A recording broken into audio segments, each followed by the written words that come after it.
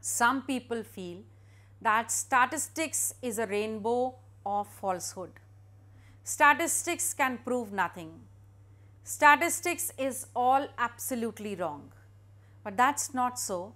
Of course, there are certain limitations of statistical study, and those are, first of all, it presents only numerical facts, and certain other attributes of human beings like honesty, friendship cannot be fixed, cannot be found in numerical datas. They cannot, you cannot weigh them, you cannot put them on figures, and thus it fails here. Next is, it is the study of aggregates. The result of one human being, if we have to find out, we cannot do it through the study of statistics, because what we will get is the study of aggregates. We will collect the data of say 1000 people, and that will be the cumulative result of those people, but we will never know what exactly is of which person.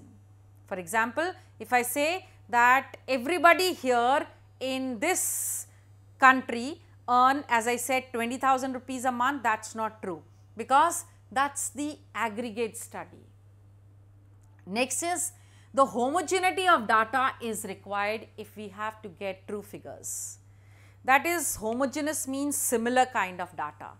We cannot have data of different kinds and then compare it, because that is going to bear no results. Now here what we talk of is that when the results are drawn on the basis of statistical study, they are on an average true, but not always true. And next is that the study of statistics need the study of experts.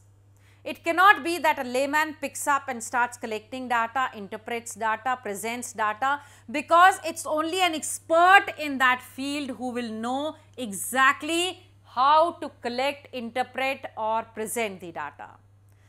And last but not the least, statistics is always prone to misuse. My likes, my dislikes. I can bend the data the way I want to. It could be that I have misused my feelings or my likings when I am collecting the data, interpreting the data, presenting the data. So thus, when it is prone to misuse, it is a bad case. But that is what the study of statistics is all about. Thank you.